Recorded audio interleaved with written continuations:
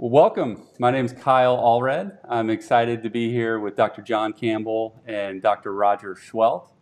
Both are outstanding medical educators who have worked tremendously hard over the past year to make sense of the relentless amount of COVID-19 information that has evolved over the past year.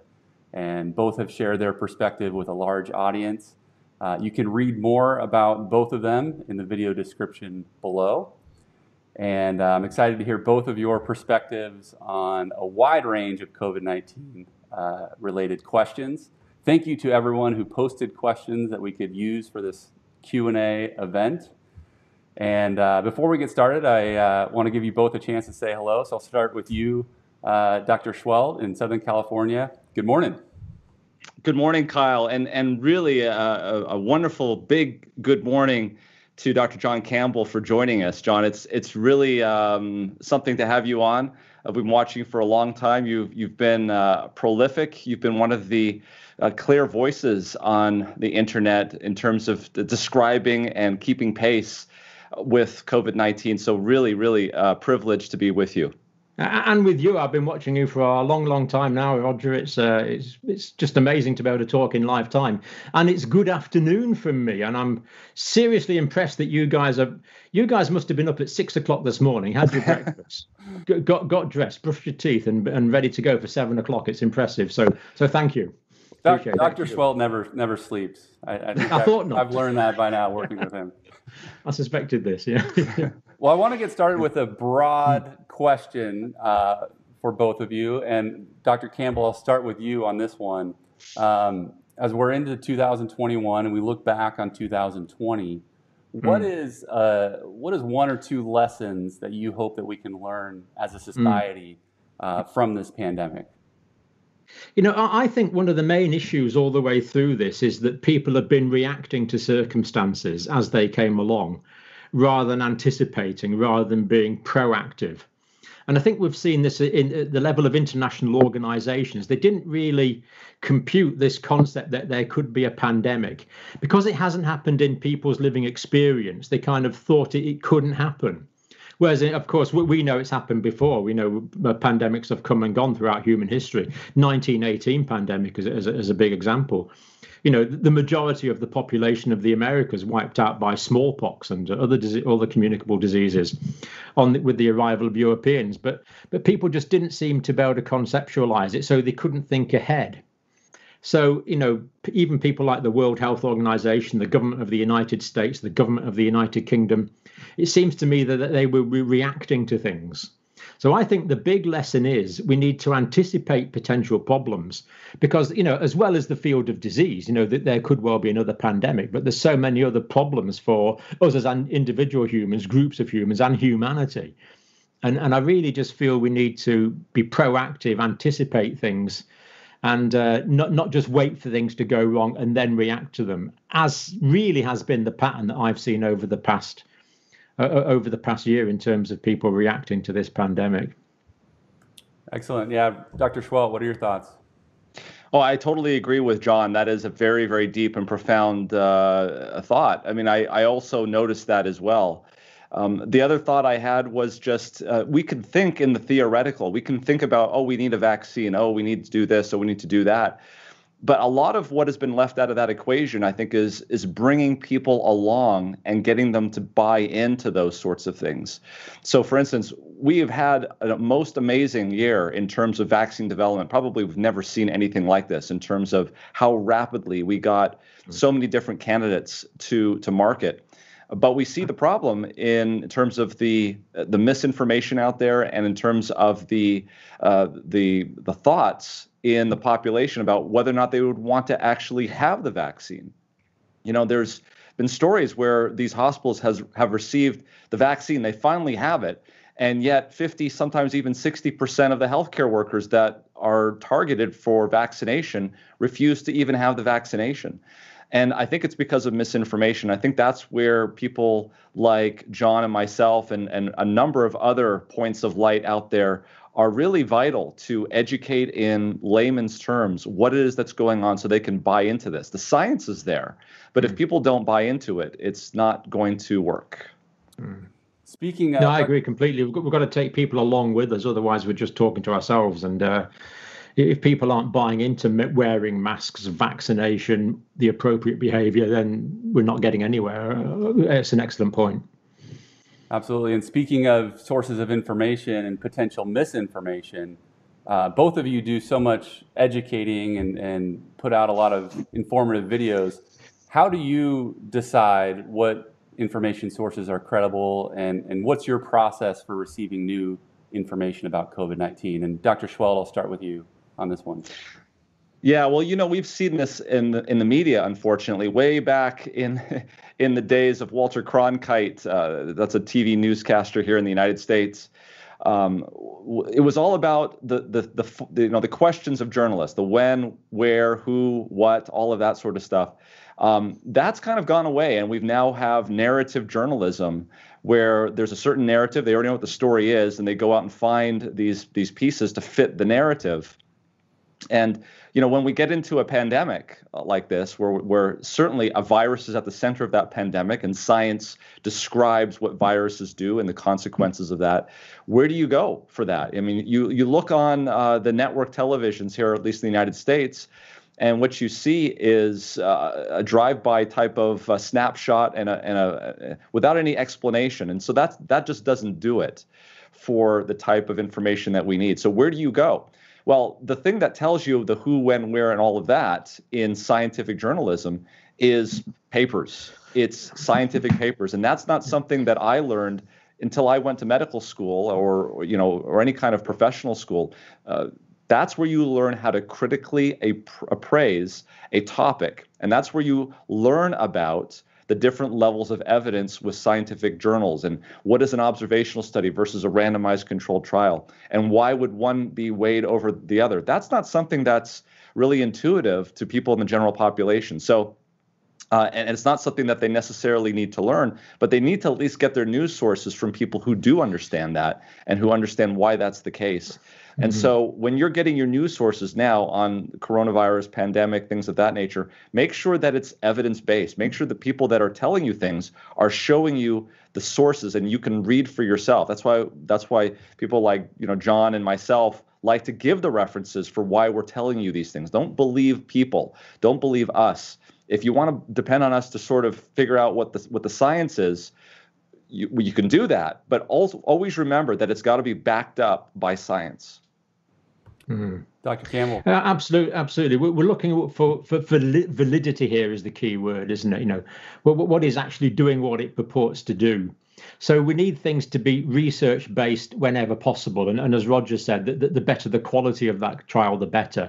And our gold standard is the randomized double-blind controlled trial if we have it. We don't always have this, so sometimes we have to use correlations that can tell us where to look. So it's knowing a bit about research and research theory that really helps to take out the good bits of that and to differentiate the good bits from the bad bits. But as well as that, especially as clinicians, what we have to do is follow national guidelines. So in the UK, we have a few organisations that actually give national guidelines. And basically what they say is almost right by definition. Now, the people advising on these national guidelines are very good experts and good clinicians, but we have to follow national guidelines as well. And basically, the main content and thrust between the national guidelines in the US and the UK is basically the same, because it's based on people that understand this basic empirical science. And I think the other thing we do is it's surprising. If we take the totality of medical knowledge, I don't know what the latest figure is, but maybe about a quarter of that is research based. So, actually with firm research findings behind that. A lot of it, is more intuitive. It's more of an art process, if you like.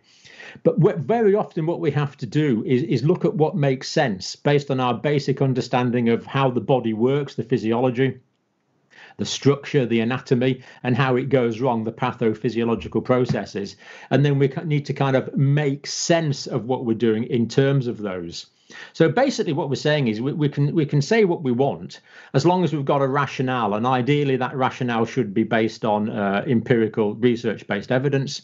It can also be based on national guidelines, which is essentially the consensus of evidence, expert evidence. but also we need to base it on our understanding of the way the body works and the way the body goes wrong. And the reassuring thing is if those three types of evidence agree, it's really quite nice. So it gets a bit confusing when you might get an underpinning physiological rationale, which would imply one thing, and a research-based paper which implies something else. But normally we find with time that the amount of harmony does grow and it does increase. So I think they're the three things, but we have to make sure it's based on that.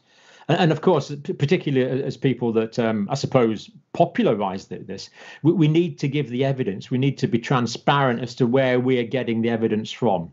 So I don't want anyone to listen to my opinion. I can't think of anything worse, But if I'm someone who is filtering expert opinion, collective expert opinion, scientific rationales, and research papers, and condensing those, and that's a completely different thing. But I do believe, as Roger said, the onus is on us to give the evidence and to make the evidence available.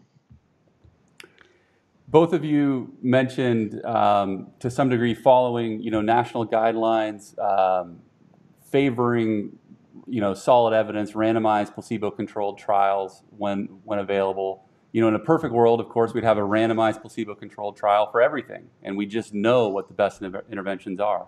Of course, we're in the midst of a pandemic, and randomized controlled trials take time. They're expensive. So in light of that, there has been an increase towards getting information from preprints, articles that haven't been peer-reviewed and have been posted on servers, and very valuable information there, but also the potential downside that these aren't peer-reviewed.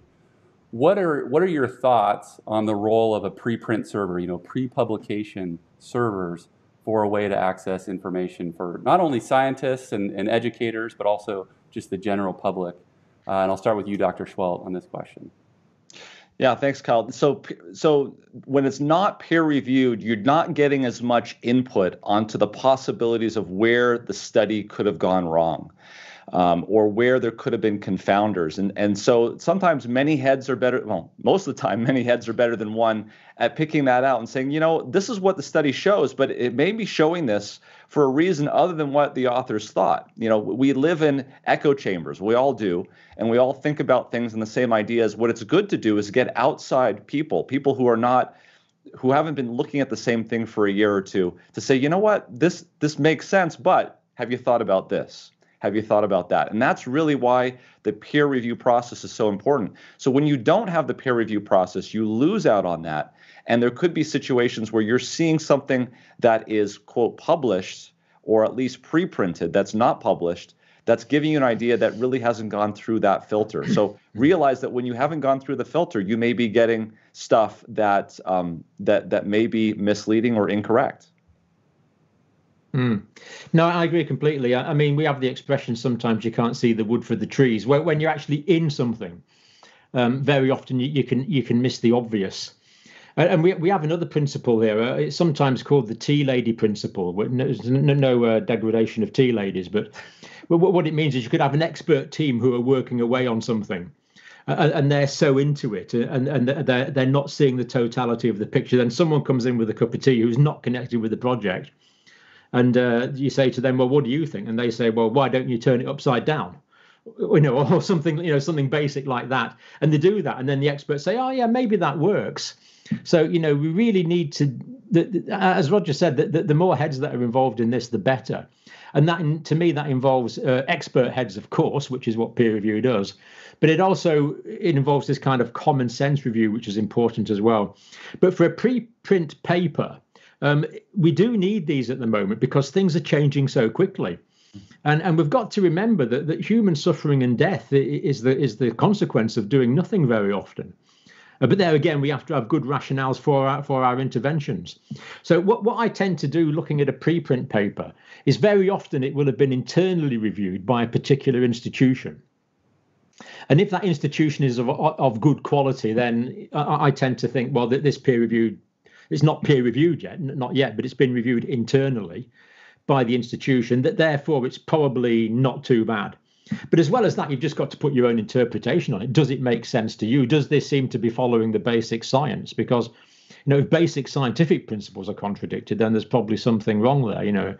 If a paper comes out showing that homeopathy is an effective treatment, I would think, well, I'm not sure that's consistent with the basic science, and that would be a problem. Yeah, I was just going to add to that too. I mean, look at the situation that we're in right now. We've got the FDA is approving things for COVID-19 on an emergency use authorization basis, and that tells you everything that you need to know. Is they're willing to lower that bar. For instance, convalescent plasma was approved without a control group. And we have that today. So the question is, and obviously that wasn't a randomized controlled trial. There was no control. So the people in the ivory towers, as we like to call them, they understand this. They understand that there's a pandemic and that the risk of not doing something is that people continue to die. But the risk of doing something risky is that more people die as well. And so there has to be struck a very fine balance about how much evidence integrity are you willing to let go to get something out there faster so that it can help more people. Yeah, any treatment is always a risk-benefit analysis, isn't it? Any treatment that's going to work or any surgery that's going to work has got the possibility of side effects because it's having a physiological stroke, anatomical intervention on the human body. So there's always that risk of side effects. But while there's that risk-benefit analysis, I always feel very, very strongly that the first principle, the Hippocrates way back in ancient Greece, first do no harm. Yeah. So if someone comes to me, and this has happened many, many times, people have come to me for help, and I've been unable to help, and that's a pity, but that happens. But if someone comes to me and I do harm, then that is really quite unconscionable. And I don't know it's not the sort of thing you might talk about publicly, but I could give you some instances where people have actually been worse off because I've treated it. And that is a really bad, it's a bad feeling. So we have to balance that, the risk-benefit analysis, but we really don't want to cause someone harm by a clinical intervention. Right, exactly. I'm reminded of a professor of mine in oncology saying, Roger, they used to say, don't just stand there, do something. Well, sometimes it's actually don't just do something, stand there. Absolutely. And that's the right thing to do. Mm-hmm.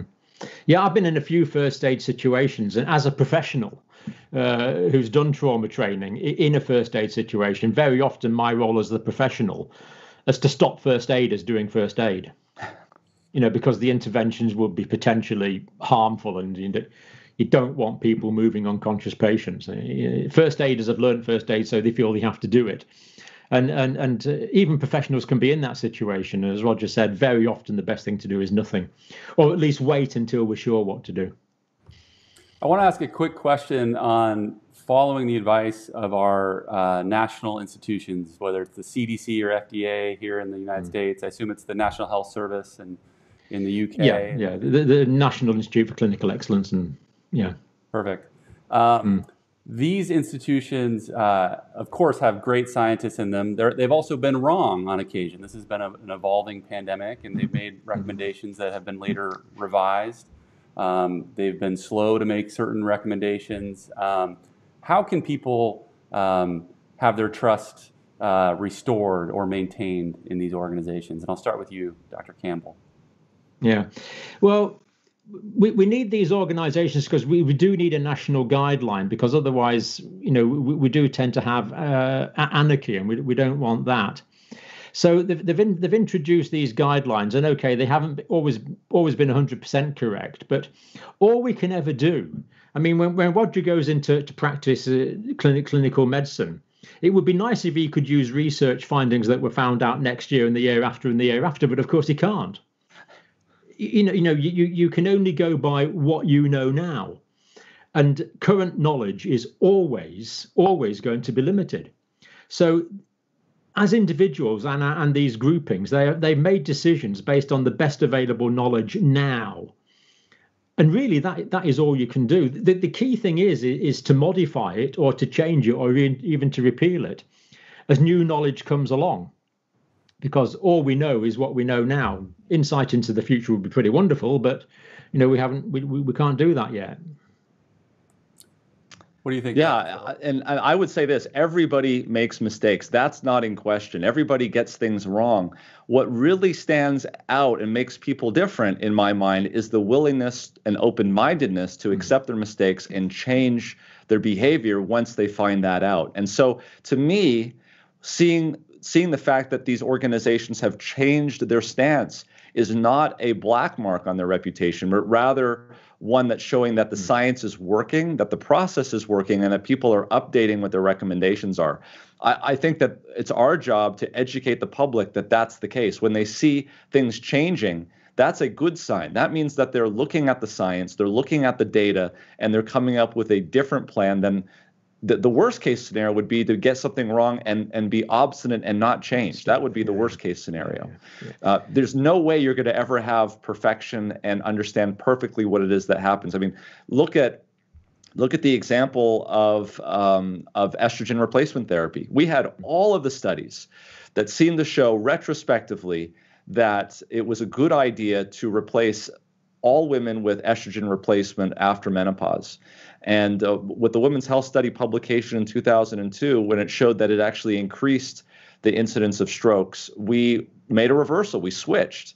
Now, there's been some criticism and controversy that maybe if you keep women on estrogen replacement immediately after menopause, that you don't get some of those side effects, and that could be debated. But the point is that when the studies were done, they made an about face and they changed their behavior. Once we found out that masks seemed to help, the recommendation initially was that masks didn't help, and we made that switch. Initially the recommendation was to stay away from steroids, but the UK recovery trial proved that beyond a shadow of a doubt to be the wrong stance, and we've now dexamethasone is the cornerstone of treatment in COVID-19. So I think that's good. The fact that things are changing shows that we're willing to adapt, we're willing to accept the science. And the human body is essentially infinitely complicated. We'll never understand it. Yeah. I mean, maybe Roger could tell me how consciousness is generated, but I haven't got a clue. And these are such fundamental things that we really don't know. I mean, the complexity inside a single cell is completely beyond comprehension, the way these molecular machines work. So we're always going to be on a journey. We're always going to be progressing. But I guess that's what keeps us on our toes and keeps it interesting. Dr. Seheult, you mentioned steroids, dexamethasone, and I want to read a question from a viewer word for word because I think it's a great question. Have there been any new promising treatments besides steroids and remdesivir? And the second part of the question is, are doctors giving vitamin D to inpatients now? So I'll turn that over to you, Dr. Seheult. Yeah, so I love to talk about vitamin D, especially since we've got Dr. Campbell here, John. So I think there's probably no treatment modality, and John can weigh in on this too, other than dexamethasone. There really hasn't been any other treatment modality that has been studied as rigorously and has shown that steroids work. I mean, there's been a meta-analysis with different steroids. Dexamethasone probably has the best number needed to treat. And particularly, it works best late in the course. So that's another thing I think that we've found out the most. Going back to your very first question, what are some of the lessons learned? The lesson that I've learned in terms of this is that COVID-19 is a two-part disease. There's an early course where certain things seem to work very well, and there's a late course where other things seem to work well, and those things that worked well early don't work well late. Dexamethasone is one of those treatments that works very well late in the course, but doesn't seem to work very well early in the course. And that has to do with what's going on pathophysiologically. Very early on, I believe there's a suppression of the immune system, the innate immune system, suppression of interferon response. And the key there at the early part of the course is to enhance immunity and to help out the immune system. Whereas later in the course, when the adaptive immune system kicks in and there's this cytokine storm and pneumonia, it's to suppress the immune system. I think dexamethasone is probably one of the best things for that. That's dexamethasone. In terms of remdesivir, that's kind of a tale of two cities there.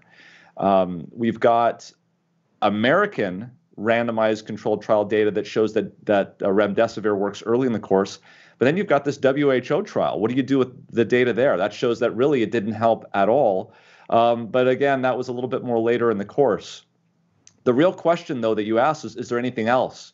Vitamin D. I'm not going to, I'll let John talk about vitamin D first, since he was one of the first people on this back in February. But I certainly have a lot to say about vitamin D. But I really haven't seen anything yet emerge other than monoclonal antibodies early in the course in terms of the data that we have, randomized controlled data.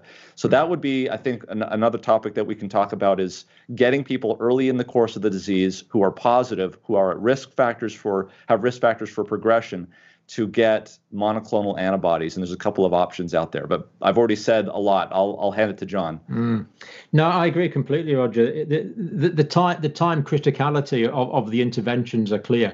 I think you did a video recently on the monoclonal antibody therapy, that it has to be given early before the virus kind of gets into the cell. So that the earlier that is given, the better. But we know that steroids are massively anti-inflammatory. They will just stop inflammatory processes. They're very powerful drugs. And the immune response is tied in with that inflammatory response. So to give steroids when we have an active viral disease would be contraindicated. It's exactly what we don't want to do. And yet, as Roger says, later on in the course, where we're dealing with the body's, what is essentially an immunological stroke or autoimmune reaction almost to the virus, then it's essential to damp that down so the alveoli don't fill up with these inflammatory fluids. Absolutely time critical. And the vitamin D one, of course, is very interesting. Now, the Spanish study that both of us have covered, they gave calcifediol, didn't they, which was the active form of vitamin D. So when I take my vitamin D3 tablets, it's going to take days to a week to convert that into the active form. So really, the time to be taking vitamin D is when you're healthy. When someone becomes ill, if we give them vitamin D2 or vitamin D3, that's not going to build up into the active form, the calcifediol in the blood, for some days or even a week. And by that time, the disease can have progressed. So it's giving the calcifediol as the Spanish study did. They're giving the active form already. So again, they're kind of cutting out a few days of time. So this time criticality is really vital. And it would be so nice if we had very broad spectrum, very effective antiviral drugs. But I'm afraid it's a major failure of human progress so far that we don't have such a thing. We have them for bacterial infections, for antibiotics, but viruses are complicated and we don't have good antiviral. For some things we have, like herpes simplex, we have antiviral treatments for that. But generic antivirals, I'm afraid we are still struggling on towards that, and we're not there yet by any means. But the monoclonal antibodies are very promising. A lot of people have asked about ivermectin and wondered if this could be a potential therapeutic.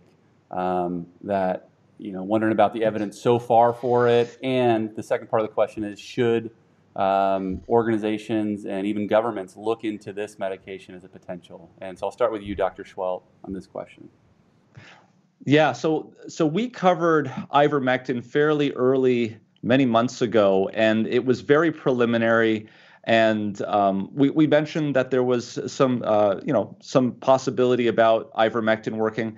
I think at the time, the preponderant theory was that ivermectin somehow inhibited proteins from going into the nucleus and causing the immune system to be shut down. I think the current thinking is, and what sort of woke us up to this ivermectin, was the United States Senate hearing where Dr. Corey gave a testimony.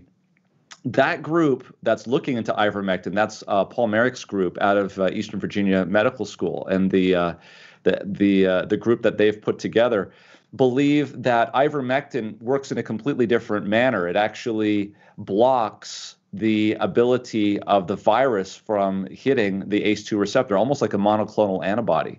And so they believe that this may be beneficial in preventing and also in treating early SARS-CoV-2 COVID-19 infection.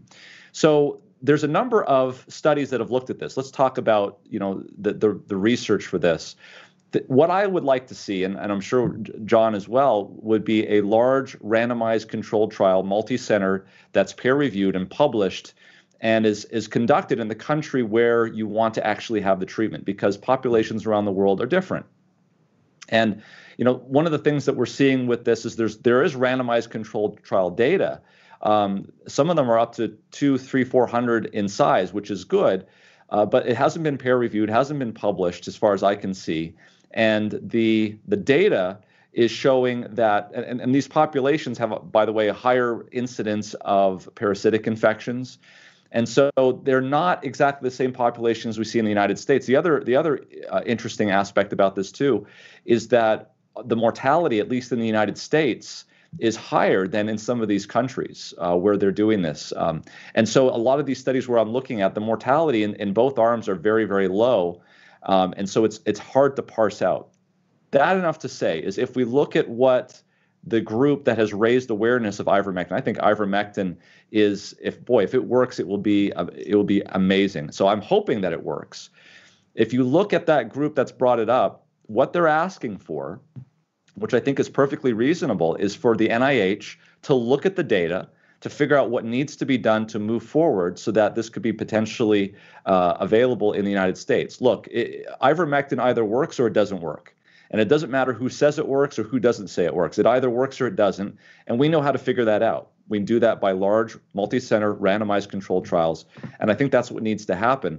The good news is that I did see that there is a randomized controlled trial that's currently undergoing a trial at Temple University in Philadelphia. I don't know when that's going to be completed or when we're going to have results on that, but I'm hoping that happens fairly soon. And look, the people that are proposing this aren't quacks. These are well-respected academics that have been working in critical care for quite a long time and have published a number of papers. What we need to do is have an open mind, take it seriously. But again, remember that there are potential side effects in giving ivermectin. So we have to make sure that what we're doing is good and responsible. Mm. Yeah, the idea of having a drug which is relatively inexpensive, which has got a known safety profile, which is generic. People can make it in very large amounts without any copyright issues on the drug. It is a great idea, and that's what happened with steroids. Of course, these drugs are readily and freely available. We now know how to use them. It just seems a pity to me that drugs like ivermectin and hydroxychloroquine have got tangled up in politics to some extent, and I mean politics with a small p there, not really party politics. So it's one of the things that we're actually not entirely free to talk about at the moment, because there's a lot of emotion around about it, and there's a huge amount of disinformation around about it. Now, as Roger said, the people proposing this are very high quality people. So I spent an evening looking at it, and I read their information, and it all did kind of make sense. But when you actually look back to try and get the original trial data, as Roger said, I was really quite frustrated. So a study in Bangladesh, for example, that seemed to show efficacy, but we've got a different age profile there. We've got a different level of parasitic disease. We've got malaria. We've got so many other things that could be confusing the picture. So I'm not sure we can really take too much from that. So I didn't really find any clinical trial that I felt I could report on reliably. So all I can say at the moment is we don't really know. It's an interesting possibility. If it works, I would be absolutely delighted, the same as Roger, because people know how to use it. It's relatively inexpensive. It's available all over the world. It's on the World Health Organization list of essential drugs. But that's for treating parasitic disease, of course. This is relabeling, repurposing. So the bottom line to that question, Carl, at the moment is we don't really know. So I think I know the answer to this, but just to clarify, you both have heard about reports of patients either attaining ivermectin to take it prophylactically for COVID-19, or even attaining the veterinary form of ivermectin, horse paste. I imagine neither of you think that's a wise idea at this point with ivermectin. Do nothing, take nothing that your own doctor does not prescribe.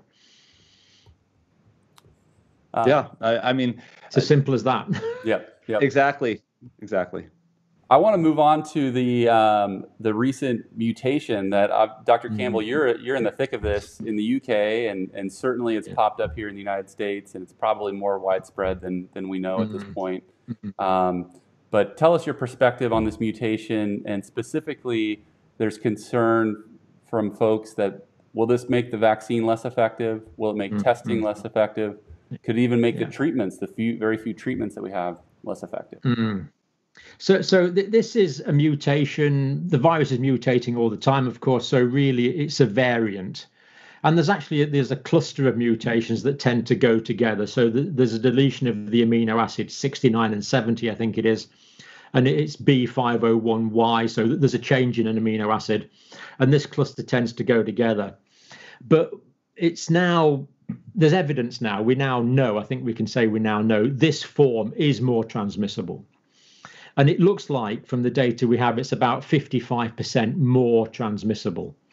And what that means is that the level of interventions we were taking to prevent the spread of the disease that were working are now no longer sufficient, because we're dealing with a more transmissible disease. So to keep that R value below 1, we have to be taking now more rigorous precautions than they were before because of the increased transmissibility.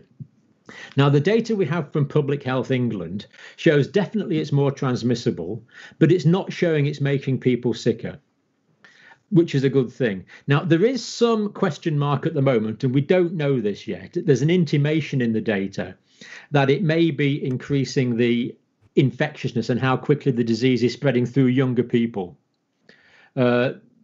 Basically talking about the teenager group, the under 20 group. There is some very, very early intimations that it might be making that younger group sicker, but we have no firm evidence on that yet. Because what we've found in the course of this pandemic over the past few months is that there's been increased incidence in a particular demographic, in younger people or older people, and it's been at different times. So this could be a coincidence. But that's my main concern at the moment, that this is more transmissible. And is it affecting younger people more? We don't really know yet. Now, in terms of the vaccine, and indeed in terms of reinfection, so we've actually done studies in the UK. Public Health England have done retrospective analysis on this. And they've looked at people that have definitely been infected. And they're looking at how many people get reinfected. And there's a very small proportion of people do get reinfected. It's a very small proportion. Nearly all have asymptomatic illness, but that proportion is there. It's perhaps less than 1 in 1,000. It's a very small amount. And it's been shown that with this new mutation, it's no more likely to cause reinfection than the old form of the virus. So what it's looking like is when people make immunity to the virus, that immunity is active against the old form of the virus and this new variant of the virus. The immunity is what we would call cross immunity. It's working for both types. And the other thing about this is the protein structure of the virus, what we call the proteome of the virus. This new mutation has changed less than 1% of actually the protein structure in the virus. That means 99% of the protein structure in the virus is the same as it was. And of course, the immune system is primarily learning to recognize these foreign proteins. So even if it can't recognize that 1% of the foreign protein, it makes sense that it can recognize the other 99%. And that is what's happening, that people aren't getting reinfected at a higher rate. And from that, it is very rational, very reasonable to extrapolate that the vaccines will also work. Because if the vaccine, if we take the Oxford vaccine, for example, it's not producing one antibody. It's a polyclonal response. It's producing many different types of antibodies. And it's inducing natural killer cell activity, the NK cell activity, the large lymphocytes. Now, we used to think that they were non-specific, but we have recent data now that shows that they are specific and they can be alerted to the presence of a particular type of virus. The vaccines are also stimulating the small lymphocytes, the T cells and the B cells, the cytotoxic T cells that will kill virally infected cells, the B cells that will make the antibodies. And it's also stimulating what we call the phagocytic cells. These are the cells that eat viral particles and eat virally infected cells. That the macrophages and the neutrophils are also stimulated. So the immune response is not simple. The immune system is attacking from this way and this way and this way and this way. And the idea that basically a simple mutation and a simple change in the proteome would dramatically affect that is not really a worry at the moment. So I'm more than happy that the current vaccines will work. And even if there was a big shift, the vaccine manufacturers can change the configuration of the vaccine for the RNA, for the messenger RNA vaccines quite readily, and also for the viral vector type vaccines. The Oxford type vaccine could be changed if it needs to, but it doesn't at the moment. So I'm not worried about that. Vaccination is still our way out of this. Dr. Seheult, what are your thoughts? Yeah, I mean, I think John answered that better than I. I mean, that he answered all of the points. He hit on all of the points that I think are relevant to that question. Excellent. Well, let's move on to vaccines then specifically. And Dr. Seheult, you've had the vaccine. The Pfizer vaccine was offered at your hospital, and you were able to get that. What was it, 2 weeks ago now? Your first dose? Yeah, about a little over 2 weeks. So the question is, how concerned are you both about the reports of allergies in some people that have gotten vaccinated? Short-term side effects, long-term side effects, just the overall safety and efficacy of these vaccines? Yeah, so I think if we add up all of the media accounts, I think that's a very accurate way of finding out how many allergic reactions there are, because you know that every allergic reaction is going to be in the media. We're probably less than a 1 in 100,000 at this point. And if you were to be giving out a big campaign at giving out peanuts, I think we probably have more allergic reactions to that than we would to the vaccine. So this is completely reasonable. This is completely with what I would expect there to be. What we're going to see, and I want to get people ready for this, is in about a month or so, maybe about a couple of weeks, we're going to start to see people completing their second shot. And then 7 days after that, we'll then have quote unquote immunity based on the studies that we've been looking at. And then now get ready, because there are going to be people that are going to be coming down with COVID-19 even after the vaccine. And why is that? Because it's not 100% effective. It's 95% effective. That means 5% of the people, 5% of the people that get vaccinated will potentially still be able to get coronavirus or COVID-19. And so don't let that scare you into saying, well, look, the vaccine is not efficacious. It's not worth getting. Just like don't worry about these allergic reactions, that you shouldn't get it because people are getting allergic reactions. Look, you have to look in the population and compare it to the population. Anytime you put a foreign substance, anything, into somebody, you're going to get the potential of an allergic reaction. So just be prepared, put it in context, look at the numbers, make sense of the numbers, and think about this rationally, that nothing is 100%. The point here is that we're trying to reduce the number of COVID-19. There's good data that the RNA vaccines, both, at least we have data in Moderna, but probably also related to the Pfizer vaccine and probably also the Oxford. In fact, we do have data in the Oxford vaccine that shows that vaccination not only reduces COVID-19, but also reduces infectivity. The encouraging thing about the vaccines is, and with the Oxford vaccine so far, it's looking like it's 95% or higher, that people who have had one dose of the vaccine, even though they can become infected, don't get sick. And this is the key thing. We need to stop people getting sick and keep them out of hospitals. So in the Oxford trial, no one who'd had the first dose of the vaccine went on to be hospitalized. And that's remarkably encouraging. And with the Pfizer, it's looking like about 90% of people after the first dose don't get sick. So again, you've got to think about the protection against infection in absolute terms, which of course we want, but we've got to think about the protection from getting sick if we do get infected. And for both of them, that's looking quite promising, which is why the UK has gone on to this one shot regime to try and vaccinate as many people as we can. And Roger's absolutely right. If someone has an anaphylactic reaction, you're bound to hear about it. It's the news is going to pick that up. Now the Moderna and the Pfizer vaccine, people will know that this is based on a single strand of RNA. But RNA is basically water soluble, so it won't get into the cells. So it's necessary to surround that with a a lipid-based capsule. So each piece of messenger RNA is in this lipid-based capsule. And the lipid-based capsule is actually different between the Moderna and the Pfizer vaccine. So the lipid-based capsule for the Pfizer vaccine, for example, needs to be kept at, minus 70, 80 degrees centigrade. Whereas for the Moderna vaccine, that lipid capsule only needs to be kept at about minus 20 degrees centigrade. That's where the difference comes in. And that there is like a chemical configuration in the vaccine of this lipid coat. And it could be that one of those components is causing the allergic reaction. And the manufacturers are going to be able to take that out.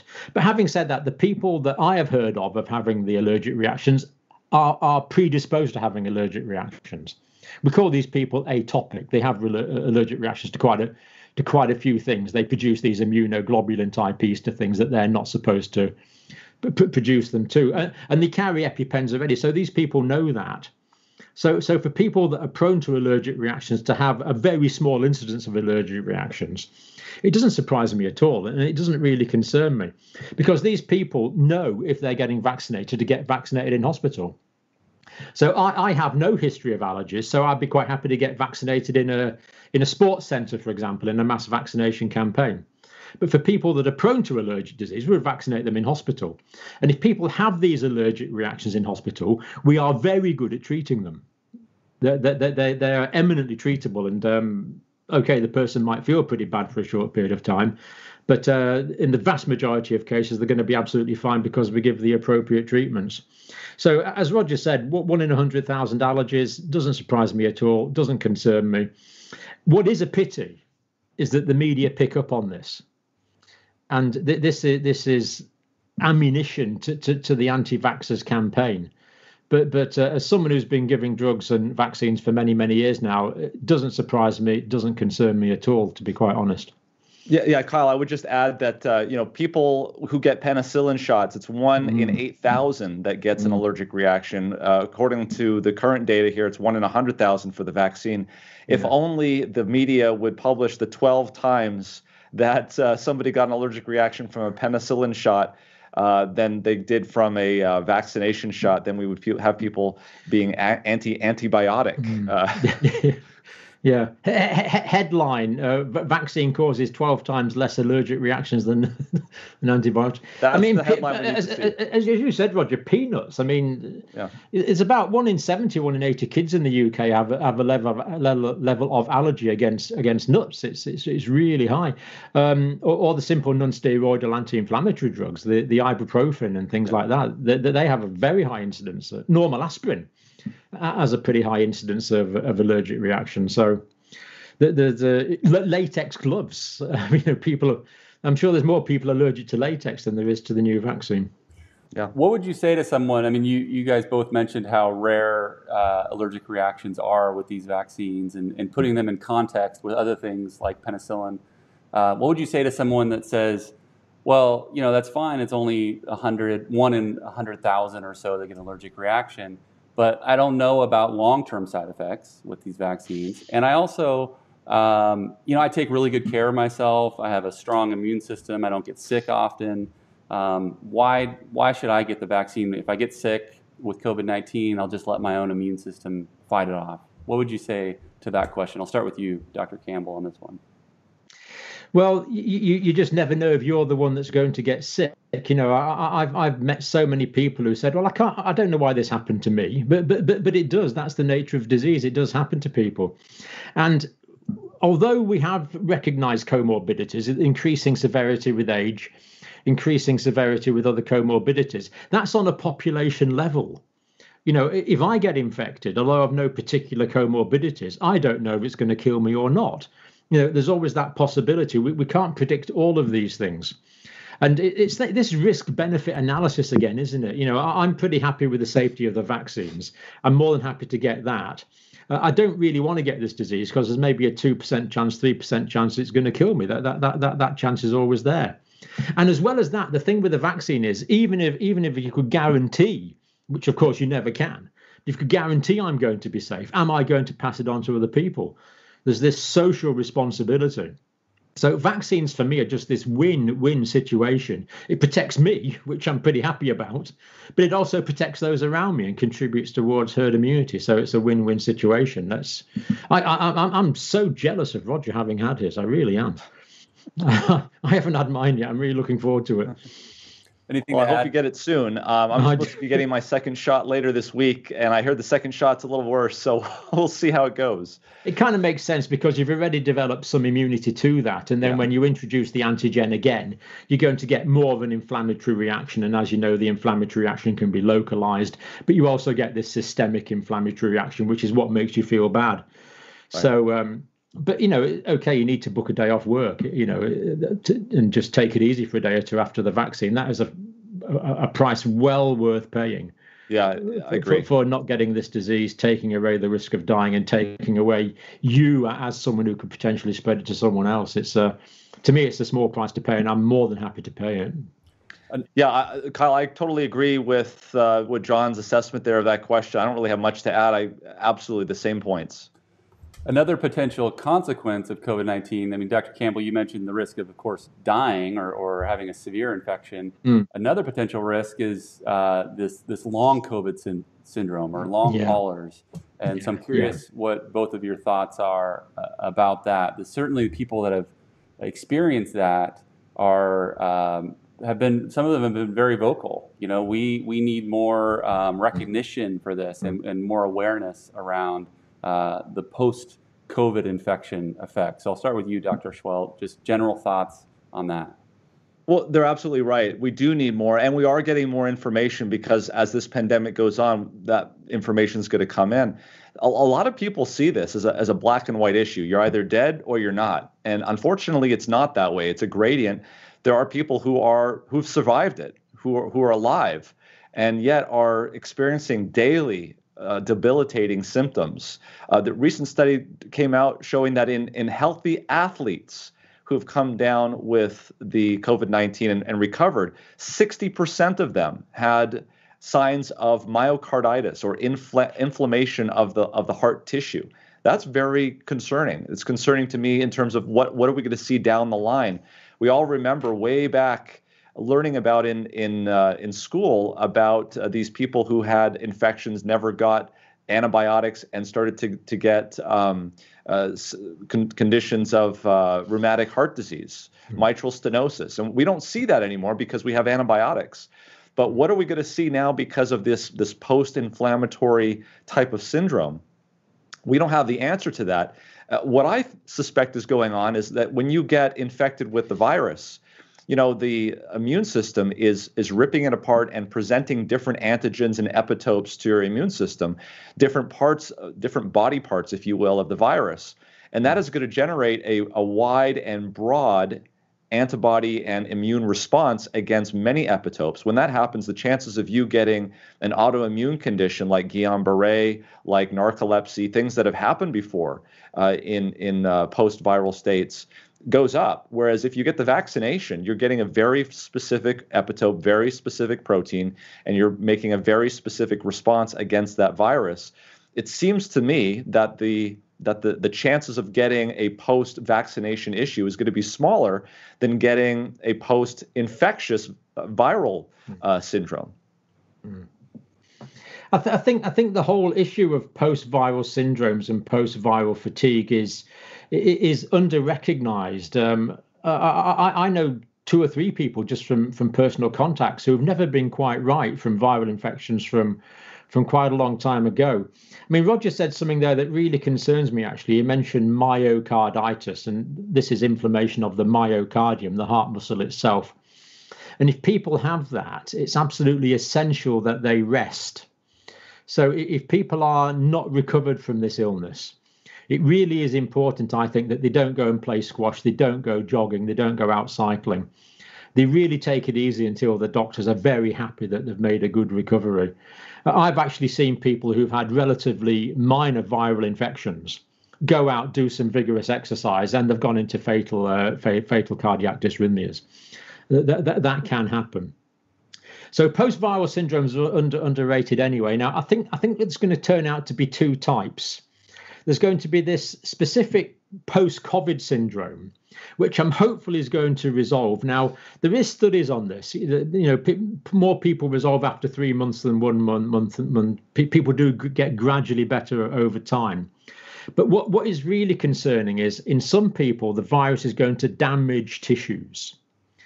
And if you damage like heart muscle tissue, if you damage the structure of the lungs, if you damage the structure of the kidneys, then the ability of those organs to recover is limited if the actual architecture of those organs is damaged.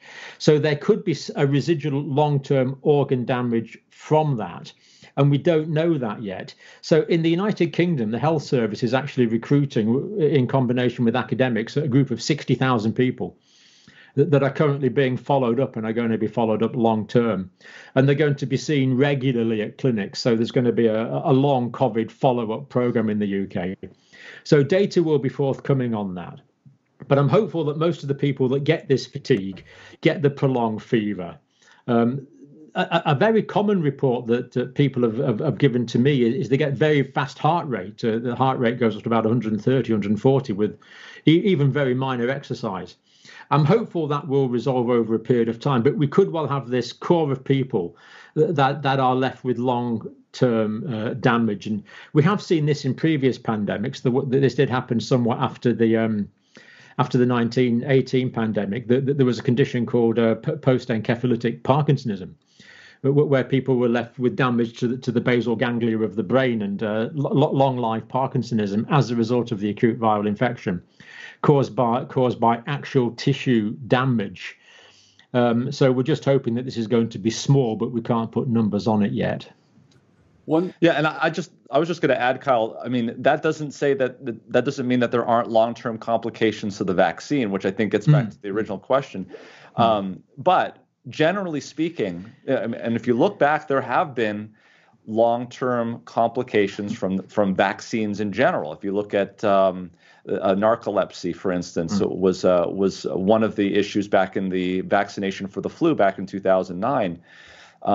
But usually we see those things within a few months of vaccination. So it's not like we're going to be having to wait 2 to 5 years to see the results of that. We usually see those pretty quickly. And so I think we should have some data on that. Once that goes, there really isn't a reason. And again, it's not like you're choosing between complete normal health and taking a vaccine which may have complications. You're choosing between, in a pandemic, having the post-viral effects of getting the virus versus the post effects of getting the vaccine. And I know which I'd choose. I'd go with the vaccine risk rather than the infection risk. That is for sure. No, I agree completely. The idea that something's going to drop out of the ceiling in 18 months' time and hit us when we weren't expecting it, I think the chances of that are pretty close to zero. And to your point, Dr. Seheult, I think it's important to also point out some of these complications or side effects that arise during a vaccine trial, like Guillain-Barré syndrome, which is a scary thing. You know, it's a nerve syndrome where there's a temporary paralysis potentially or worse. But the importance of comparing that to also background. How many people experience something like that, Guillain-Barré or Bell's palsy, without a vaccine or with a typical infection? So I think that's something, again, from my vantage point, that's lost with media reports. It's like, hey, look, this person was in the vaccine arm of a trial and they got this Bell's palsy, this facial paralysis. But turns out there's a proportion of people that get that regardless. We call that background. And sometimes that's lost in these news reports. We had this with the MMR a few years ago in the UK. People were saying there was autism after the measles, mumps, rubella vaccine. And there was a report on the news where a child had the MMR vaccine. They went to visit him next month and he developed autism. You know, they took one case completely out of context. You know, it turns out there is no correlation here at all. This was completely bogus science. And I mean, for example, in the Oxford vaccine, when they were doing the trials in Brazil, there was actually 3 deaths from trauma. There was one person was actually murdered, one died in a road traffic accident, and one died from blunt trauma to the head. And of course, that's nothing to do with the vaccine at all. It's just if you're taking large numbers of people, that then things can happen. Living human life is dangerous. It's not risk-free. Right. There's one thing I wanted to point out about that myocarditis study that you mentioned, Dr. Seheult. One potential limitation, just for people to be aware of, from my understanding, and correct me if I'm wrong, Dr. Seheult, is that study looked at athletes, but there wasn't really, they didn't have a before and after for them. So there was some concern, maybe the radiologist overread a potential myocarditis there. So there wasn't a true control group, but just something for people to look into, I think. And that's the purpose of peer review and critical appraisal, absolutely. But again, we're going to have more data that's going to come out. It's going to be, if this causes significant long-term comorbidities, we're going to find out about it. Mm-hmm. I mean, I think there is some pathological data, unfortunately, from post-mortem studies that does show the virus has directly damaged the lungs, the myocardium, the brain and the kidneys. I think there's post-mortem data on that now, but we're just hoping. But of course, the post-mortem data, thankfully, is self-selecting data. These are the people that had most severe disease. We don't do post-mortems on the vast majority of people that thankfully survived. Right. So we don't have that data yet, but we know, what we're saying is we know this tissue damage can happen. We just believe it to be at a very low rate. Absolutely. Well, neither of you are in the business of predicting the future, but as we're in a new year now, and we're looking ahead, and there's for some people maybe a sense of hope that we made it through the year 2020. What do you anticipate over the next 3 months, 6 months, over the next year? What are some of your predictions as you look ahead for how things will go with this pandemic? And the second part of the question is, do you anticipate another pandemic coming down the pike? Do you think this is something that's going to happen, unfortunately, more frequently? I'll start with you, Dr. Seheult, on this one.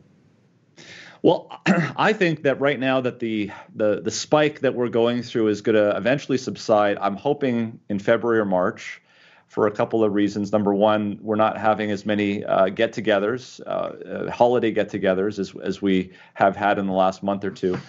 And number two, as John is a believer, I'm a believer that vitamin D is actually playing a role in this. And as the sun starts to come back up to the equator and hopefully toward the Tropic of Cancer, we're going to see more sunlight, more ultraviolet B radiation. That means more vitamin D in our bodies. And so hopefully that's going to help and knock down the infection rate. I suspect that the effect of vaccination is really not going to be seen on this pandemic until we get later in the year. And hopefully with the campaigns like we're seeing in the UK and in the United States, we'll hopefully have a better winter season next year if things pan out. I'd like to hear what John has to say, especially about where we're going to go with vitamin D this year. Well, I go to the supermarket now from time to time when I can't avoid it. And if I go in the afternoon, the vitamin D shelf is always sold out. So the message is getting through. Now, our government is actually giving out vitamin D to vulnerable people between December and March for 4 months. They're going to give them a free supply. But as far as we know, they're still arguing about the dose. Now, the Scottish government's doing this, but it's only at the 400 international unit levels, which is 10 micrograms. It's nothing. It's nothing. So really hoping that the government are going to sort of increase their thinking on that and give a realistic dose, which would probably be something like 50 micrograms, which is 2,000 international units. And as well as that, the other big factor, as well as vitamin D, which Roger completely accurately says, of course, but people are just not ventilating enough because we don't like being cold. So when we're in public areas, a really good idea in public areas would be to have carbon dioxide meters. And if the carbon dioxide goes up in public areas, then it's reasonable to assume that the expired droplets and aerosolized water droplets in the air would also be increased. Because I go into supermarkets now and other places, and really they're just not well ventilated. So as the weather gets warmer, we ventilate more. We really need to dilute that viral load. That's what masks are doing. They're diluting the viral load. That's what good ventilation is doing. They'll dilute the viral load, but we're just not getting that right yet. So as Roger said, spring will increase ventilation, but we need to get that message out quicker. Now, as regards what's going to happen over the next few weeks in the UK, it's not good. It's not good. We have escalating cases. We know that there was more interaction over Christmas. We know there's more cases coming down the pipeline, and we know that 2 weeks after that there's going to be people getting sick and hospitalizations. Now, hospitals in the UK are already more full than they were at the peak of the first wave in April, the 12th of April, 2020. We're already beyond that point. And we've got these high infection numbers now. I think it was about 57,000 new cases per day in the UK. And we know in 2 weeks' time, a percentage of those are going to need to be hospitalized. And it's still increasing. And the level of restriction that we're now implying, although we've got what we call tier 4 over many parts of the country, it's looking like that may well not be enough because of the increased transmissibility of this new variant. Now, with the old variant, that would have been enough. The R value would have been below 1 and things would be getting better. But we've got this extra complete burden of this new variant now. So cases are going to keep increasing for some time. And even if we stop the cases increasing, we've still got the hospitalizations. We've got this expression now in the UK, it's baked in. So there's so many hospitalizations and tragically so many deaths already baked into the figures. So in the UK, for the forthcoming months, it's going to be really, really quite difficult. And there are going to be more cases and deaths. And as I read the data in the States, it's similar. It varies in different parts of the States, of course, but the trend is up. The death trend is up. And unfortunately, that's going to carry on because the herd immunity effect is not going to really kick in with any significant effect on transmission realistically until March, April, that kind of time frame. So we just have to keep emphasizing over and over again. We need the hands, face, space, ventilate message. That's not going to go away until the really getting towards the end of 2021, if then. In terms of another pandemic, there's two views about this SARS coronavirus 2. Some people think we can eradicate it, as we did with SARS coronavirus 1 back in 2003. Other people think it's going to become endemic. My thinking is it could be with us for a few seasons. But as long as the vaccine uptake is high enough, I'm pretty confident we can eradicate this virus. So, we could be sitting here in 5 years' time and the SARS coronavirus 2 may not exist in the wild. That's my hope. It's possible. As regards another pandemic, I've actually been teaching my students for about 30 years now there'll be another pandemic. And not that I worked that out for myself. I got that from the virologists. They've always been saying this. There will be another pandemic. I'd suspected it would be a genetic shift in influenza. But it's not. It's turned out to be this coronavirus that we weren't expecting. But Carl, I think, and it sounds absurd to say this from where we are now, I think we've actually been quite lucky because this is a viral pandemic that's got thankfully a relatively low death rate. It's not as transmissible as the measles virus or other viruses. So we could have had a virus that made that zoonotic spillover leap from the animal reservoir or from the outside there's about 10 to the 23, 24 viral types, more than we can possibly imagine. We could have had a virus that infected people that was as transmissible as measles and as deadly as whatever you want to take Ebola or take the Middle East respiratory syndrome. We could have had a virus that had those characteristics. So if this pandemic with relatively low death rates, terrible, but relatively low compared to what it could have been, and relatively low transmissible, still enough to cause a pandemic, but lower than it could have been. If we've learned from that pandemics form a real existential threat to the future of humanity, then maybe we've got off lightly. Maybe that's a good thing. If the death rate was higher with this, if it was as deadly as, let's say, Ebola, would that then make the spread less possible, though? I mean, is it? No. It would probably still spread in the same way. It depends. The reason really that we have this pandemic now is with SARS coronavirus 2 that people are most transmissible, shed most virus immediately before they get sick and immediately after they get sick. So, for example, the Middle East respiratory syndrome, we still get the odd case of that, mostly in Arabia from camels. It's another coronavirus. But the reason that didn't become a pandemic, I think this was first identified in 2008, 2009, something like that. But the reason this didn't become a pandemic is not because it's not transmissible, but because that people shed their highest viral load when they were at their sickest. So when people first got ill, if they isolated at that point, they were shedding a remarkably low viral load. Then a week later, when they were very sick, they were shedding high viral loads. So what happened when Middle East respiratory syndrome first came along is quite a few healthcare professionals died who were actually looking after these patients when they were shedding high viral load. But because you can say that person's really sick, therefore that person needs isolated, then it was containable and we didn't have a pandemic. The whole problem with this is that people are transmitting it when they're feeling fine. That is the issue, or when they're just a bit prodromal, just starting to feel ill. So we could have had a virus which was really deadly and really quite transmissible as well. I still think we've been fortunate. Yeah, I was going to say that that's exactly the reason why they were able to contain MERS and SARS is because of the lack of pre-symptomatic transmission. But I didn't answer that question about whether or not there's going to be another pandemic. The answer is yes. It's not a matter of if, it's a matter of when is the next pandemic. I mean, there are so many coronaviruses in bats. There are so many possibilities of the flu. And if you are sitting back and looking at this from the last year and thinking, wow, how poorly did our government act in terms of helping and getting things rolled around, that should be an impetus to every single person listening to this to look at their own lives and say, what is it that I can do to make sure that my immune system is in tip-top shape and ready to meet this next pandemic whenever it happens, and not just to do it for the pandemic, because here's the great thing. It's redundancy.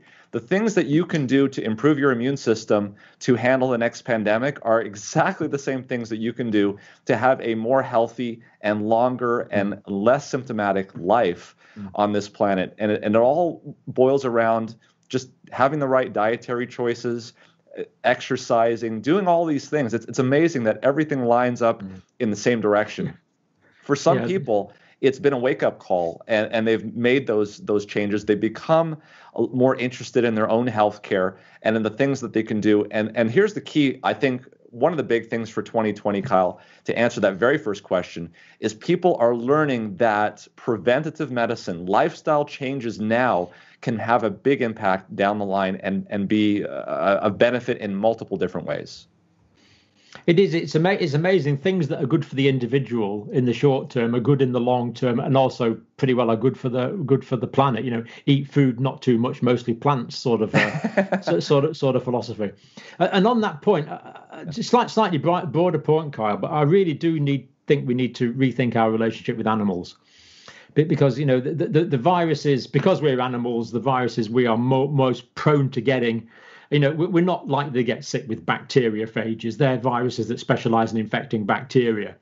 We're not so likely to get sick with viruses that affect plants or fungi. They are specialists to those organisms. The ones that are going to spill over into us are from animals. And, you know, the obvious example is the wild animal trade in Asia, for example, which is still going on at quite a level. But the huge, what you could call monoculture that we have, you know, we'll breed up millions of cows or pigs or chickens with very little genetic diversity between them. And that really is a potential recipe for new emerging viruses. So I really think we just need to rethink our whole ecological relationship with the planet and with animals in particular, prevent this happening again. Well, I think that's a good segue into maybe both of you sharing a little bit about some of your own personal choices as far as your routine to stay safe from COVID-19, or lifestyle things that you participate in, or supplements? And I know we could spend another hour on this, so let's try to be brief with this answer. But I'll start with you, Dr. Seheult, on this one. Some highlights of your own strategies for that. Yeah, so I look back on this very early in the pandemic when I really didn't have a lot of choices for my patients because things hadn't come down. We didn't even know about steroids. And the first question I had was, well, what did we do back in 1919 when we had this? We didn't have oxygen in the hospitals at that time. They wore masks. They knew that. But a lot of the things that I saw, looking back before the advent of antibiotics and medications, FDA trials and randomized controlled treatments and trials and things of that nature, was this basically focus on adapting and improving the immune system, the person's own immune system, to deal with what it was that they were dealing with. And this dichotomy came about. We talked about this on a number of our MedCram updates. Dr. Joreg, who was an Austrian psychiatrist who used the fever of malaria to treat his neurosyphilis patients. We started to research a little bit about what does hyperthermia do to the body. It's one of those natural systems of the body to cause a fever when you have a viral infection. And we saw that increasing the body temperature, whether it be through saunas, hot water baths, things of this nature, can improve interferon, which is one of those things that we found out pretty early on that's lacking in the early part of COVID-19. And so just as a personal choice, I didn't have any randomized controlled data, but I certainly wanted to take something that wasn't very risky at all and apply it to my own life. Doing something like contrast showers, where I take a hot shower and then followed by a cold shower. That's been shown to improve the immune system. There's even techniques of hydrotherapy, where you can place hot towels on the body to warm up and increase core body temperature. Going into a sauna, going into a spa. We looked at Finland early on. So these are things that I've done as well. If I feel like I'm coming down with something, I don't know if it's COVID-19 or just a regular cold, I'll do this. I've supplemented with vitamin D. We've talked about that. I've noticed that this is I used to catch pretty bad flu every year, even though I'd get the flu vaccine, and I still recommend doing that. And this is not a cure-all. This is not something that's going to protect me 100%. The vaccine doesn't even protect 100%. So I still do social distancing. I still do wear masks when I go to the hospital. I do all of those things. But in addition to all of that, I've been going into the sauna or the spa, doing contrast showers. If somebody calls me and they've had COVID-19 or they have it, I'll tell them to do all of the standard stuff, but I'll also say, hey, try this as well, so long as there's no contraindications to it. So I think it's, think about this. If it does turn out to work, and I think randomized controlled trials are definitely needed for hydrotherapy and COVID-19, but if it works, this is something that somebody could do in their own home while they're waiting to see whether or not they get sick enough to be admitted to the hospital. It's not costly. Nobody needs to write a prescription. It can come out of the bath, and you can do it right there. So I think it's pretty low risk, so long as they don't have, they don't burn themselves or they don't have issues with arrhythmias with hyperthermia. And it's enjoyable. And showers will wash the virus away as well. Yeah, exactly. Yeah. I'm really glad you brought up that point about fever. I've been trying to teach this for a long, long time. The reason that the body has a fever in response to a bacterial or a viral infection is not a mistake. It's not the body getting it wrong. There are specific pyrogens, fever-inducing cytokines that are highly specific, that fit into totally specific receptors in the hypothalamus that trigger detailed prostaglandin-based mechanisms right in the brain that adjust the fever mechanism and put the temperature set point up so that the body warms up to it. This is not a mistake. It's a beautiful, detailed piece of physiology. And then for me to come along with some paracetamol or Tylenol and just get rid of it, to me was just the height of arrogance, as if we know better. It really is important to differentiate between symptomatic treatments and causal treatments. So if I have a splinter, I could pull that splinter out and take away the pain. That would be a causal treatment. Or I could give myself intravenous diamorphine and take away the pain, which would be a symptomatic treatment. We really need to look at what is causal and go with the causal stuff. And fever is basically when you're at home, when you actually get an infection, fever really in that day is your only defense. Yeah. That is what is helping you. Now, I agree with Roger 100%. We need to optimize this. We need good nutrition. The vitamin D. I wish we were just monitoring vitamin D routinely. My GP won't. My general practitioner won't do my vitamin D levels. It's not done as standard.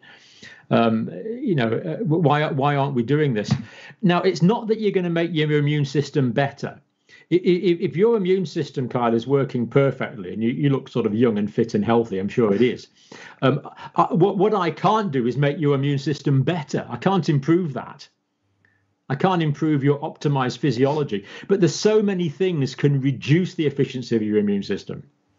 Like lack of vitamin D, which is an immunomodulator. Lack of protein, for example, is going to. We know for a long time that people with protein deficiency are more prone to infections because they can't make the antibodies. So there's so many things that can reduce the efficiency of the immune system. If you smoke cigarettes, that's going to paralyze the cilia in your respiratory system. So what we want to do is optimize the efficiency of your immune system, and that's what we can do. We can't make it better. So there's no such thing as a tonic or a booster. We can just make it as good as the physiology allows it to be. Well, Dr. Campbell, Dr. Seheult has talked about, well, first of all, Dr. Seheult's made it very clear this is not about giving medical advice, and any supplement or medication should be discussed with one's own medical professional. That said, Dr. Seheult has shared the level of vitamin D he's taking. You're up in northern England. There it is. There's your vitamin D. So two questions. If you're comfortable sharing it, no problem if you're not. Yeah. What dose?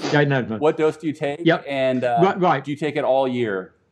Yeah, right. Good question. One of my hobbies is growing plants. So in England, we have a plot of land called an allotment, which you rent off the council.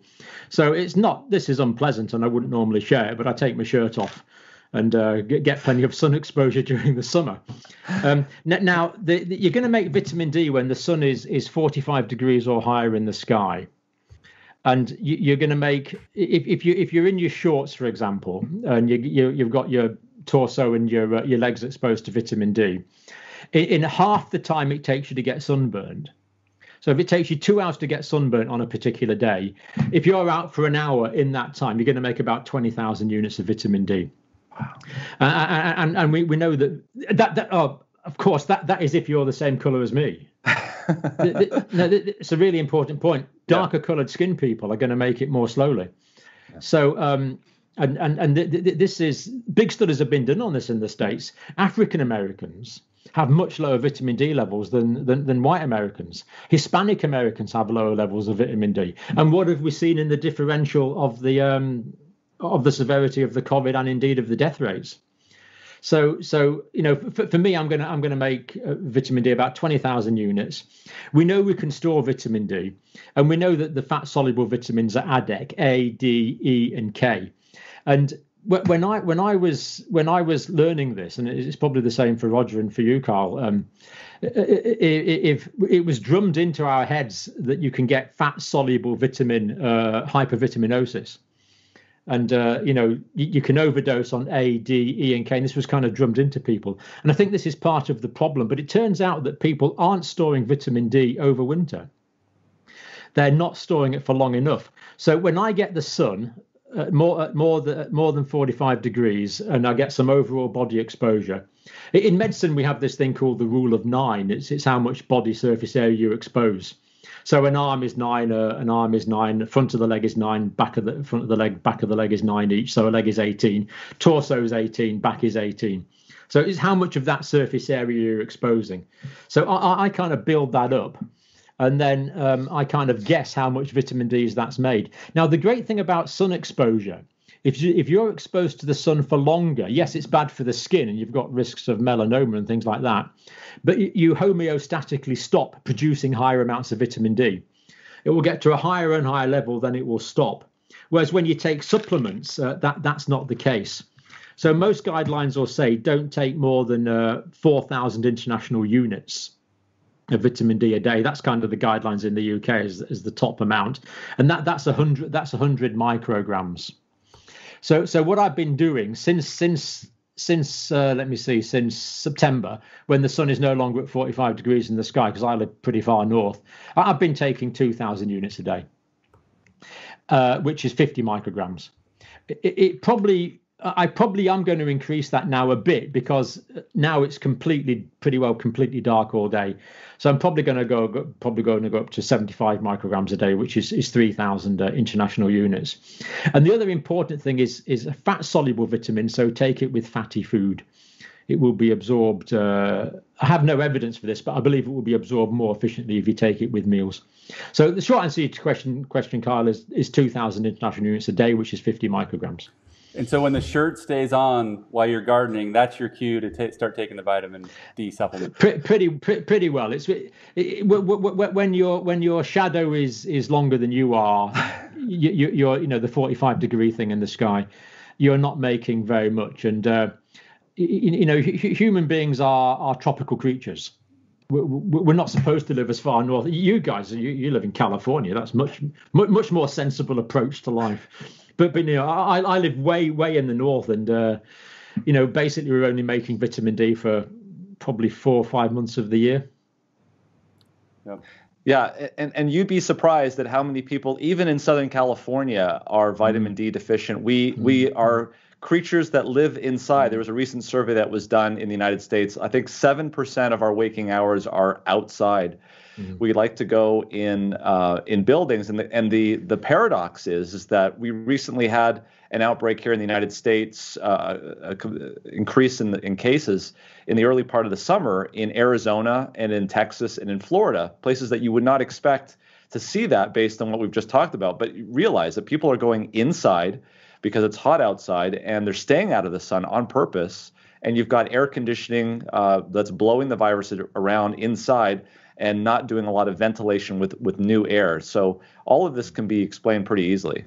Absolutely. It's cheaper not to cool more air, or when it's cold, it's cheaper not to heat more air. So they tend to recycle more. And of course, that's going to recycle the aerosolized droplets and the droplets from the infection. I'd just say one more thing, Carl. The thing that really convinced me about vitamin D was they dug up a skeleton in my country in a place called Cheddar Gorge that was 15,000 years old. And they looked at the DNA in this skeleton, and from that they could tell that this guy, and it was a man, they could tell he had blue eyes and really quite dark coloured skin. So the English had dark coloured skin 15,000 years ago. And the advantage to being white is you make more vitamin D more quickly. So the original humans would all have dark coloured skin. We are tropical creatures. So the original evolution of humans, or if you believe in creation, Adam and Eve, they would be dark coloured. The adaptive advantage as we go further north to allow us to colonize further north is that we make more vitamin D. So I know of 2 biological advantages to being white, because it's a stupid idea because you get sunburn. But the advantages are you make vitamin D more quickly. And we also make, I think, is it nitric oxide? I think Roger, that reduces blood pressure and dilates. So the photochemical effects on the skin. But the main one is vitamin D. So that is why our ancestors changed from being dark coloured to being light coloured. That's how important it is to get enough vitamin D. Well, and then we also know that just sun exposure itself tends to add more melanin in the skin. But the other thing I thought was interesting is those cultures that tend to do sauna bathing, etc., are typically northern latitude cultures, like the Finns, the Swedes, the Germans. Mm-hmm. Yeah, and heating the body temperature up and helping your immune system that way. Absolutely. Yeah. One other point on vitamin D, since we've talked quite a bit about vitamin D, is potential vitamins to take with it. And I know there's not a lot of data on this, but I've looked at the data and I've been convinced to take vitamin K2 and some magnesium along with my vitamin D when I take it. And Dr. Seheult's talked about this recently in videos. What are your thoughts on that, Dr. Campbell? Yeah, I don't know a lot about that, but the problem is if you take a huge amount of vitamin D, and you'd have to work pretty hard at this, but it can increase your blood calcium. And then from the blood it can go and you can calcify tissues. So, in some people you can get this like calcification of tissues, which is a bad idea. You don't want to calcify your heart muscle, for example. And my understanding is that the vitamin K2 helps to keep it out of the tissues, but I don't really have any detailed knowledge on that. But I think you'd have to take pretty large doses of vitamin D for that to be a problem. Whereas vitamin K deficiency is not something we really hear about. A normal balanced diet will give you enough vitamin K. Excellent. Well, we are about at the, hour and a half mark. Wow, really? Wow. It's been fun. John, it's just so neat, so nice. Just I feel like I'm in your living room and we're sipping a cup of tea and we're just talking. Yeah, absolutely. Yeah. Well, next time we should have a cup of whiskey. Afterwards, Kyle. Certainly, yeah. I'll go for that. I think there's some antiviral effect to that. In high concentrations above 60%, yeah. But this is there's some evidence actually that alcohol actually could increase the risk of viral transmission, at least in the mucosa, the upper mucosa. But anyway, always the voice of reason. There is actually a serious point there. People, and I've been talking. I don't know if you've seen any of the videos, but I talked to a professor of immunology in Baghdad. And she's got friends in Iran, and they were actually drinking methanol, toxic alcohol. Ooh. So they thought that because you have a 60% of solution of alcohol that cleans your hands, obviously to drink it, they thought would be better. And there's been fatalities. It's just absolutely, the need for clear information is just so overwhelming, So just to clarify, let's keep the alcohol on our hands and not drink too much. But in terms of antivirals, yeah. Agreed. Yeah, and I would just say as a comment, Kyle and John, that if anybody in a medical authority in the UK is listening, please prioritize giving the vaccine here to Dr. John Campbell, because he is a national treasure, and we need more and more people like him all around the world that are saying the same message, and hopefully it'll increase the validity and the believability of what we're saying, which is true, and people start to listen and hopefully we'll make some progress. Thank you for that, Roger. I guarantee that'll fall on deaf ears, but I am delighted you've had yours. Thank you. There is one more question I had written down that I want to ask you both, and we'll wrap this up. And it's just about testing. So looking back at the year 2020, what lessons can we learn from testing for COVID-19, and what developments do you hope to see moving forward in 2021 for COVID-19 testing? Because we're not out of the woods yet. As you both have pointed out, the vaccine uptake is going to take some time, and we have no guarantees that the vaccine, how long it's going to work for. We hope very long, but we don't know that for sure. So what are your thoughts on testing? I'll start with you, Dr. Seheult. So one of the things that was perplexing to me early on was that everybody was coming up with their own tests, and it was taking such a long time. I think the U.S. took 47 days to develop their own test, whereas the Asians had their own test already. Why did we have to do and waste all of that time? And why are we now, a year later, still having issues with testing availability, not getting results back within 24 hours? I think we may have had, I think that the term that summarizes it is that the good is not the enemy of the perfect. We wanted perfection, and because of that, we were basically a mile wide and an inch deep. Whereas if we thought this more rationally, looking at antigen testing, we've had Dr. Michael Minna on to talk about the possibility of using daily antigen testing, or at least 3 times a week antigen testing, to find out whether someone is infectious. This may be the answer to opening up schools, and I think that's really where we need to go. In terms of this. Hopefully they don't get their act together before the whole pandemic's over. Hopefully the pandemic becomes over very shortly. But if it doesn't, I think a lesson to be learned there is to not treat this like a laboratory diagnostic test, but rather a epidemiological tool to get this thing under control.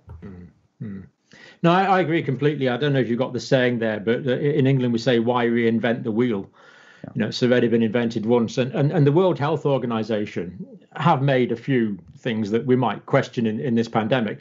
But one of the good things they did way back in the early days, this would be in January, they put together a kit and an instruction manual on how to produce simple tests. And the authorities in Thailand, they delayed by almost 20 hours while they made this test. They literally did it the next day. It was fantastic. And they were testing people in Thailand, I think on the 23rd of January. It was really, really quite early. The CDC wanted to go their own way, as Roger said, 43, 44 day delay. And that's when the pandemic took root in the United States. It was such a tremendously unfortunate wasted opportunity that happened. So I think one of the big morals here is if someone invents something good, let's just copy that. Let's just follow that. So, the Pfizer Moderna vaccines are brilliant. They were developed in the States. I'll have that. The Oxford AstraZeneca vaccine was developed in the UK. They're spreading that out now in India. The Indians are planning to vaccinate 300 million people in the next few months. And I think they're going to do it. I really do. But they're using partly a British vaccine, but they're not saying, oh, that's British, we'll make our own Indian one. They have made their own Indian one as well, but they're using both. Let's use anything we've got here, and let's just have so much more international communication. We've been teaching speaking the same language of science here. We understand each other. There's no reason why this shouldn't be done much more internationally altogether. Schools, probably a slightly different one. In the UK, they're talking about mass rollout of the lateral flow tests for schools here, which of course are less reliable. And there is some early data from Liverpool, where in the UK, where they did mass screening and on lateral flow tests, that people were changing their behaviour because they got a negative result.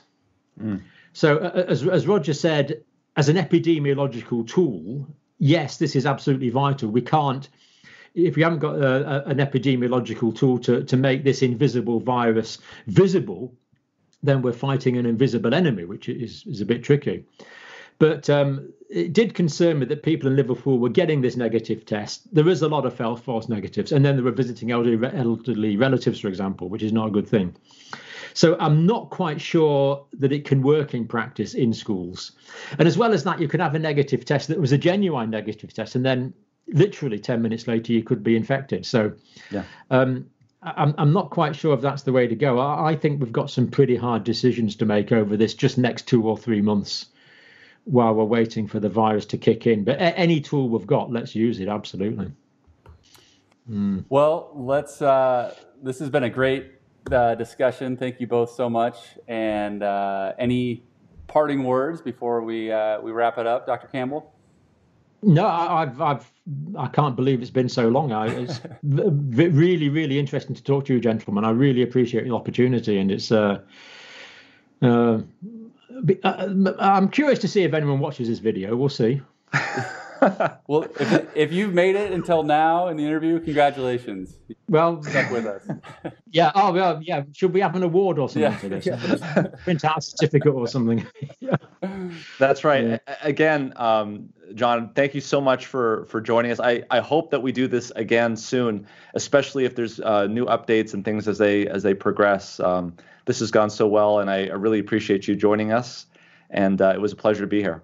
Yeah, and the other thing, Carl, that a lot of people don't realize is that Roger and myself have a large back catalogue of videos from pre-COVID days, which are somewhat neglected now. So absolutely, if you're bored one evening, there's no reason to not be stimulated. Absolutely. That's correct. Yeah. Well, to everyone watching, thanks for joining us. Thanks again for submitting questions for this. We really appreciate it, and we hope to do this again and see you all soon.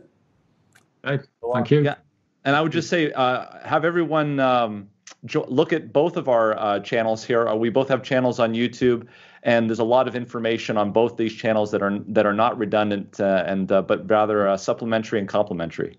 Absolutely, yeah. Absolutely. Yep. And you can also check out our website, medcram.com. Dr. Campbell, do you have a website, or is it primarily? Not at the moment. No. I had technical problems with that. I often have technical problems. That was just one of them. I doubt that, since you're putting videos out daily. I'm sure you've got them pretty well dialed in by now. Not really. All right. Well, you're very humble and a gentleman. Thank you so much. No, thank you for having me. I really appreciate it.